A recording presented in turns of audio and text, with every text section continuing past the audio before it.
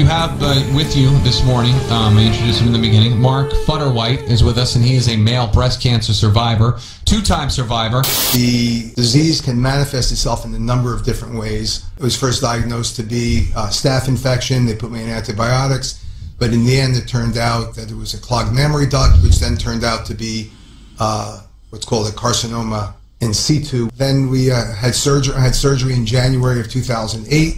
They removed it, closed me up, and that was the end of it. Unfortunately, in 2016, I felt a little irregularity, if you want to say, in the area where the surgery was, where my left nipple used to be, and came back again. And at that point in time, I was what's called HER2 positive, so I had to undergo 12 weeks of chemotherapy and then 7 weeks of radiation. Thank goodness today everything is well, and we're getting out there now talking about this. Right. And now, when this all came about, obviously you connected with Dr. STOFF at some point. You've gone out, you've been an advocate, part of the Male Breast Cancer Coalition. How did you guys connect? There was a news report release of a number of male firefighters that came down with breast cancer as a result of the 9/11 exposure to all the toxins. But nowadays, most cancers are environmentally induced.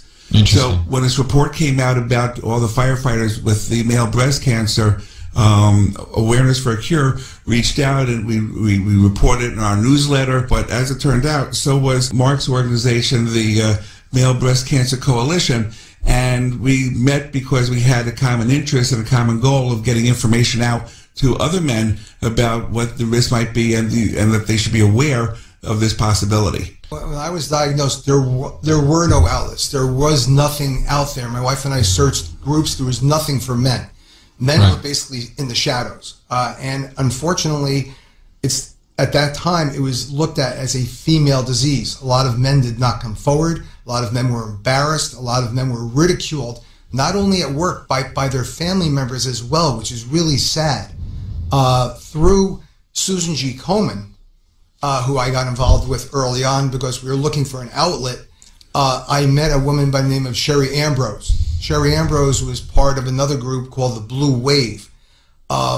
She got involved in it because she had a friend of hers, a gentleman, who was diagnosed with breast cancer. He was ridiculed at work. He basically had to leave work because he couldn't take it anymore. We were at an event. He was there by himself because his wife was embarrassed. It's amazing. I mean, I know that, I hate to use the term, but like the male breast cancer doesn't get the play, so to speak, that female breast cancer does. But I can't imagine ridiculing someone, or can't imagine, to me, it seems like cancer is cancer. And I'm not saying that in a dismissive way, but to ridicule or to mock anybody that, is diagnosed with cancer, to me, it seems, that's actually not comprehensible. That's not uncommon, though. I mean, I often see it in my practice that if someone has cancer of some sort, that other family members will shun them and try to sideline them and just not to face it and deal with it. And I can see not wanting to